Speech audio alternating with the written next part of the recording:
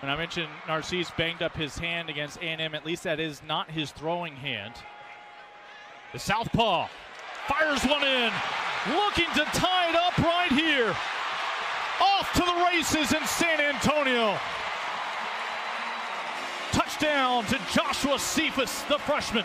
Going to get man-to-man coverage on the outside, and these defensive backs better be on point, but there they catch him in a little bit of a zone look, and the safety couldn't get over the top fast enough. Got to be careful here. They may bring it from all over the place. Throws over the pressure, dumps it down to McCormick. He knows what to do. Sure, the blitzes call a screen out the back door, and it catches them by surprise. You've got the big boys out in front. But it's nothing new against this defense of Southern Miss.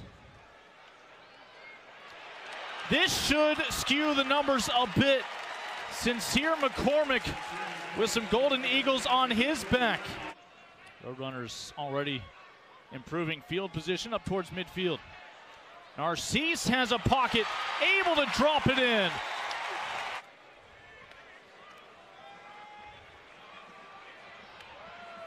Well, still looking through the air, down the sideline. Here's your answer from UTSA. Zakhari Franklin. Again, the freshman has quickly emerged. Its name as the years to come. He does an excellent job of staying with this quarterback, and look at the athleticism to go up. Already in field goal range. Abraham throws one up, jump ball, and it's the Roadrunners. Unbelievable. Cassius Grady this time with the pick. Oh, you kidding me? This is not happening. This is fantastic coverage. He's in between the ball and the receiver, and he has every right to go up and bring it down. Cassius Grady, second interception on the season, does an absolute. Here it is, first down. You go to a 3-4 wide receiver set. You got a personnel in there. Your tight end sharp.